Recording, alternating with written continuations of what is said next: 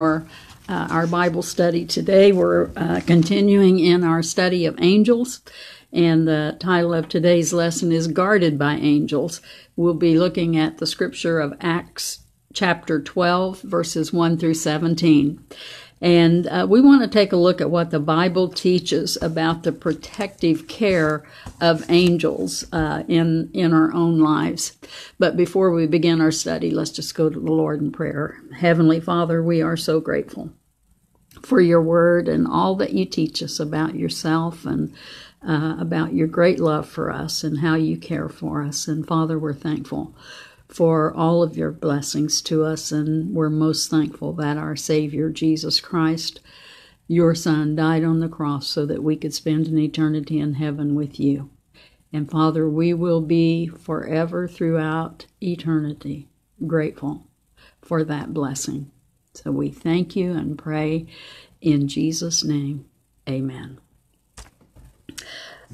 You know, I wouldn't be surprised if you and I have not brushed shoulders or had interactions with angels in our lifetime, because I'm going to turn over to Hebrews chapter 13 and just read verse number 2 to you.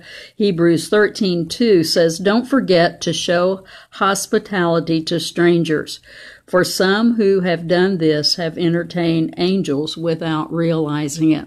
What's that saying to us? Is that saying every stranger we meet, we're supposed to bring them into our home? I'll kind of address that at the end of the lesson, but no, that would not be wise and not something that we would want to do, because it just isn't safe. So what does it mean? Don't forget to show hospitality to strangers. You know, I think it's telling us just be kind to people. I think kindness is something that we are lacking.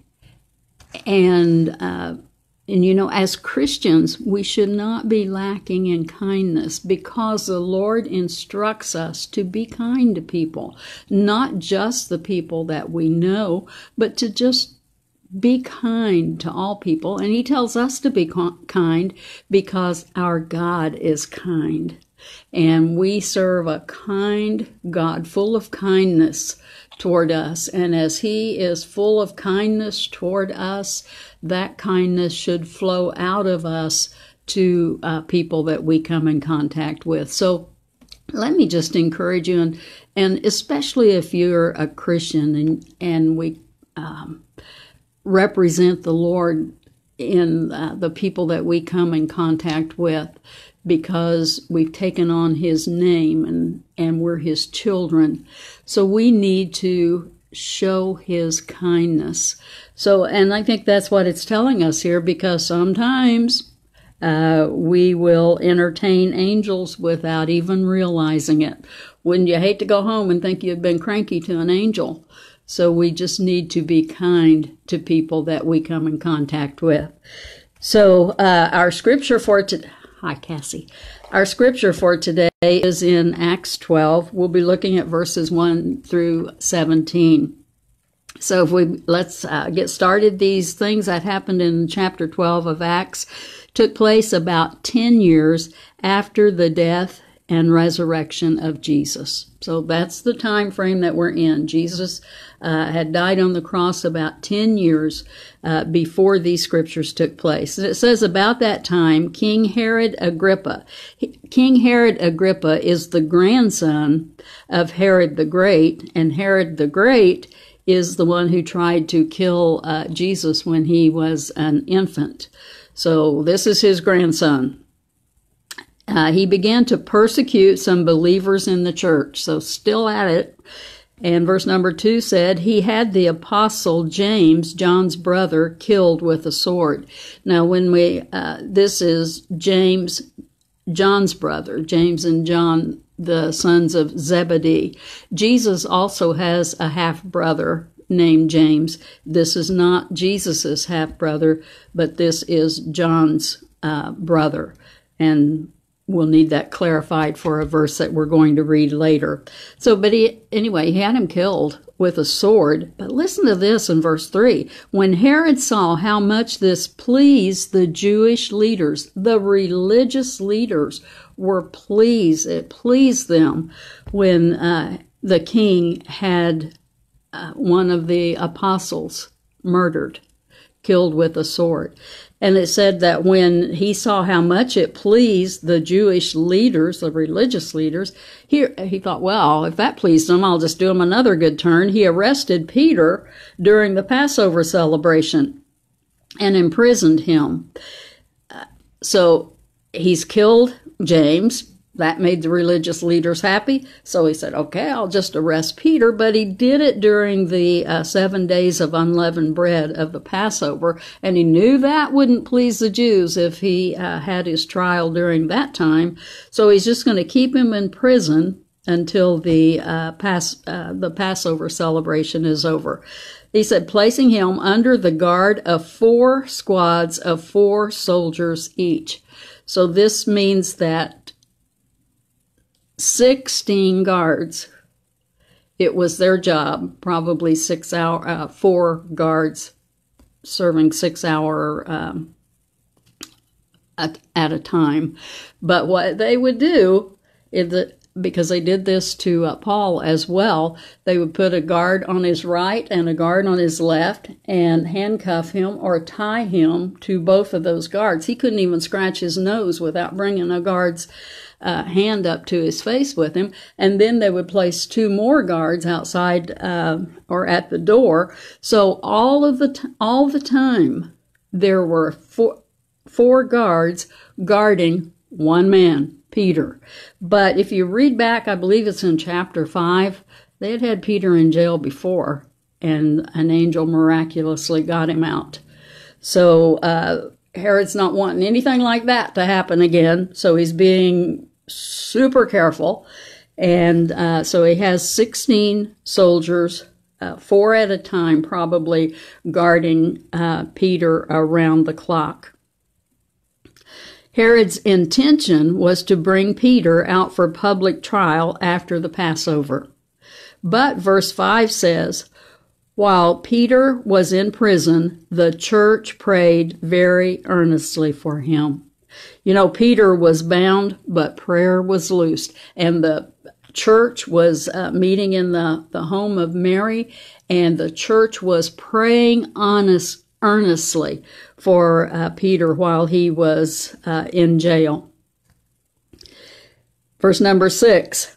This gets so interesting. I know you're going to enjoy it. It says, the night before Peter was to be placed on trial, he was asleep. Here he is, a guard on either side of him, and he just trusts the Lord, and he is just sleeping away. What would cause Peter when he's looking at a trial, and believe me, that trial was not going to go well for him, and he knew it. But he just went right off to sleep because he trusted the Lord. And you know, Jesus had told Peter in John 21:18 that Peter would live to an old age. So I'm thinking Peter thought, well, this isn't it. I'm not of an old age yet. Jesus said I was going to live till I was, so he just went off to sleep, totally trusting the Lord, chained between 2 soldiers, with others standing guard at the prison gate. Verse number 7 of Acts 12. Suddenly there was a bright light in the cell, and an angel of the Lord stood before Peter. Not the angel of the Lord, but an angel of the Lord stood before Peter. The angel tapped him on the side to awaken him and said, quick, get up. And the chains fell off of his wrist. He was chained, each wrist, to a soldier on the side of him, and Peter's chains came off supernaturally.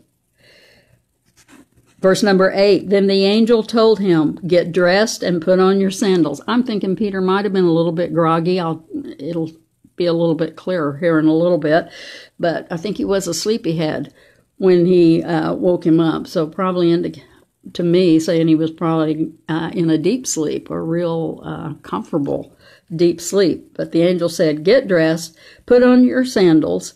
And he did. And he said, "Now put on your coat and follow me," the angel ordered. The angel had been sent by God with a message and a task that he was to do. So verse number 9 says, "So Peter left the cell following the angel, but all the time he thought it was a vision. He didn't realize it was really happening. In other words, he thought, I must be dreaming."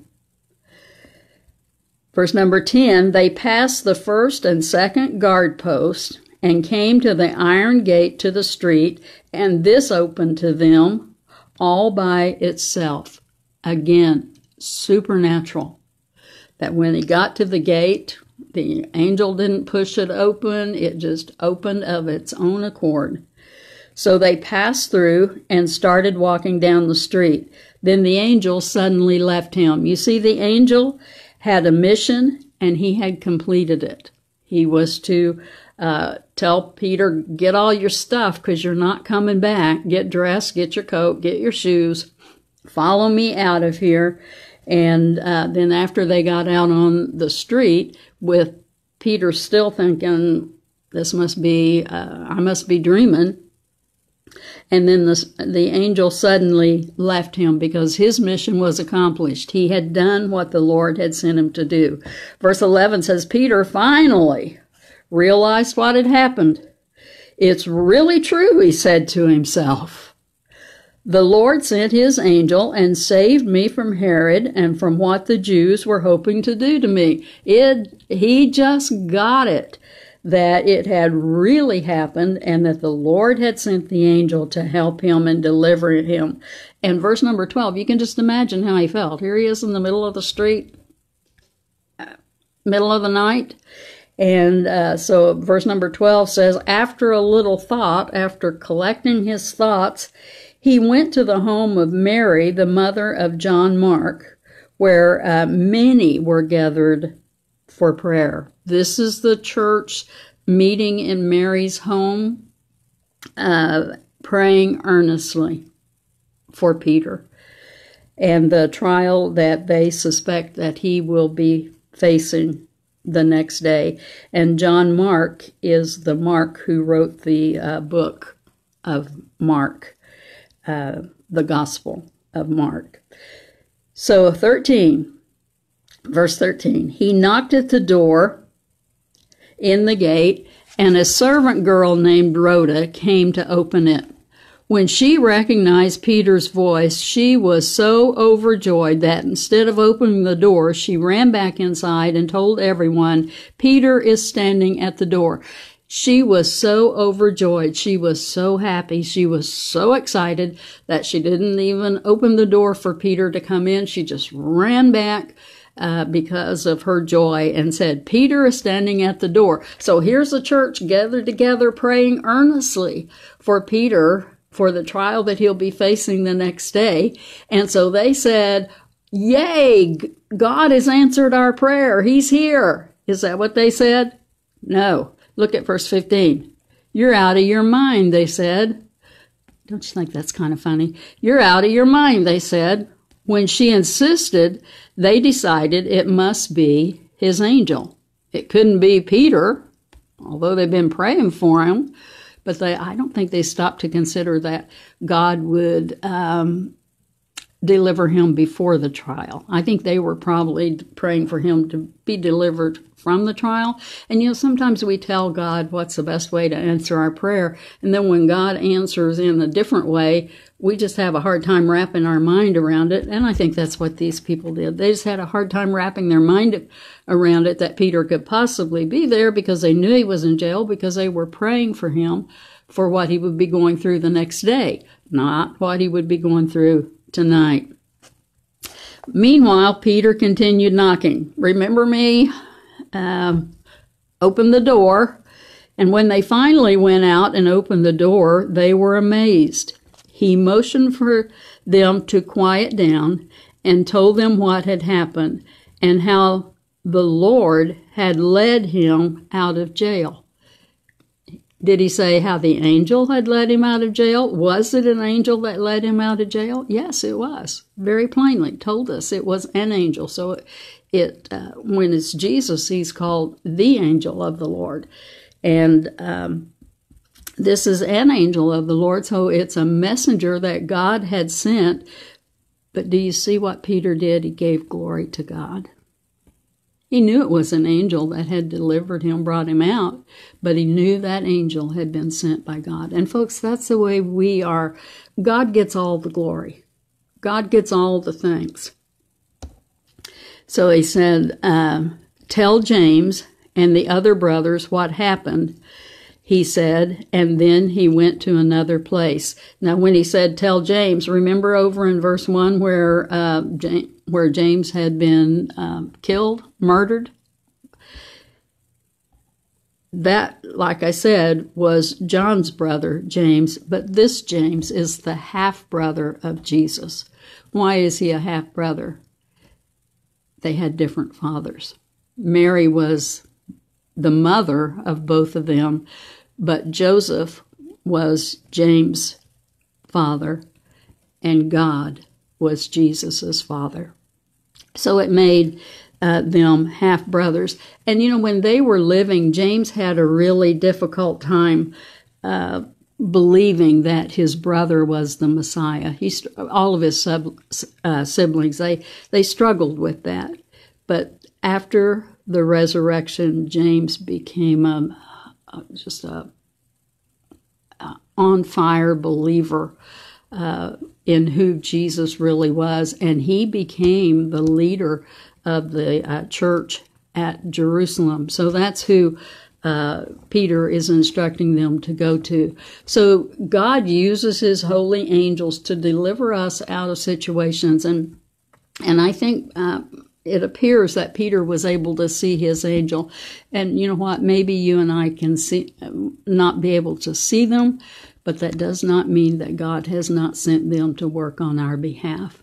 But the praise and the honor and the glory go to the God who sent his messenger, not to the messenger. Even the messengers tell us that. So, you know, we're in a time of this pandemic, and I wanted to share a scripture with you in Psalm. I'm just ready for it to be over, aren't you? I want to share a scripture in closing over in Psalm 91.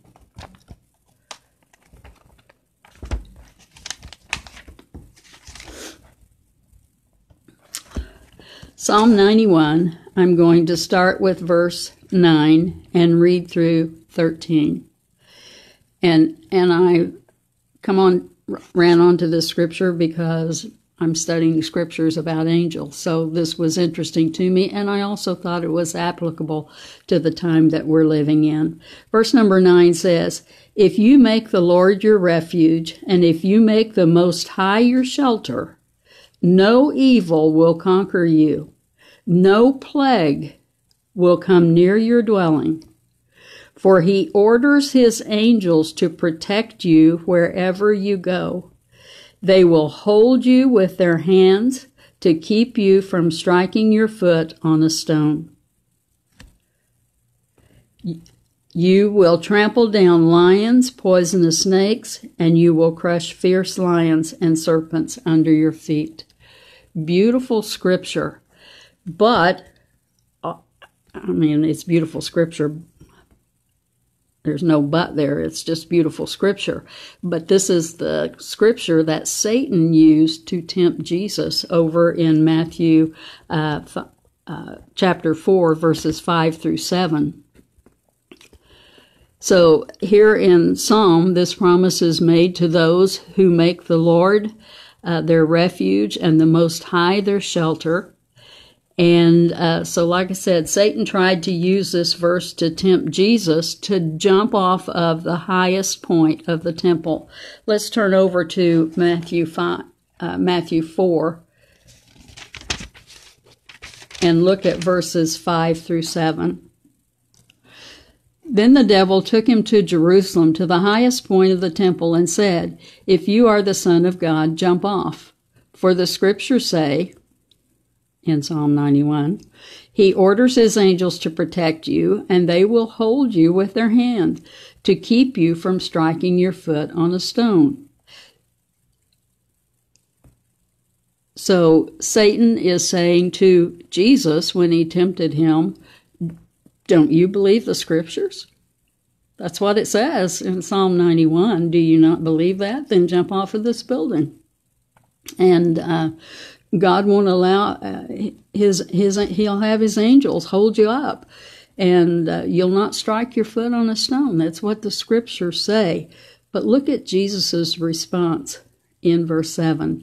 Jesus responded, the scriptures also say, "Do not test the Lord your God." That's in Deuteronomy 6:16. So Jesus' response was that we are foolish if we presume upon God's protection just because the devil dares us.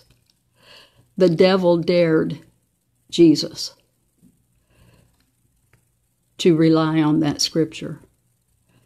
And our Lord said, "It is also written, do not test the Lord your God."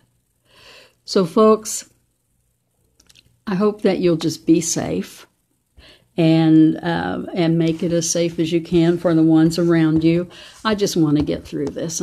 I'm tired of the pandemic. I'm tired of COVID, and I know you are too. And if we can just be as safe as we can be and make it as safe for others as we can make it and get through this. And you know, and I know that I've heard people say that, yeah, after the American election is over, COVID's going to go away. And you know what? I hope it does, because that would mean just in a couple of months it'll be over and we can get back to whatever our new normal is going to be. But you know what? God is our protector. He does take care of us, and he does send his angels to care for us. But Jesus himself, of the scripture in Psalm 91, said, "Don't tempt the Lord your God." Jesus said, I'm not jumping off of this building just to prove to you that I believe God. So you and I can believe God, but we don't need to be jumping off of any buildings to prove it to Satan. He tests. Don't you believe the word of God? If you do, then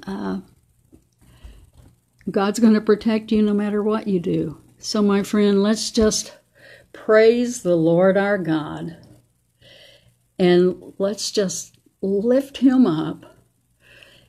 And you know, one of these days, my friend, one of these days, and I think it could be very soon, Jesus is coming back.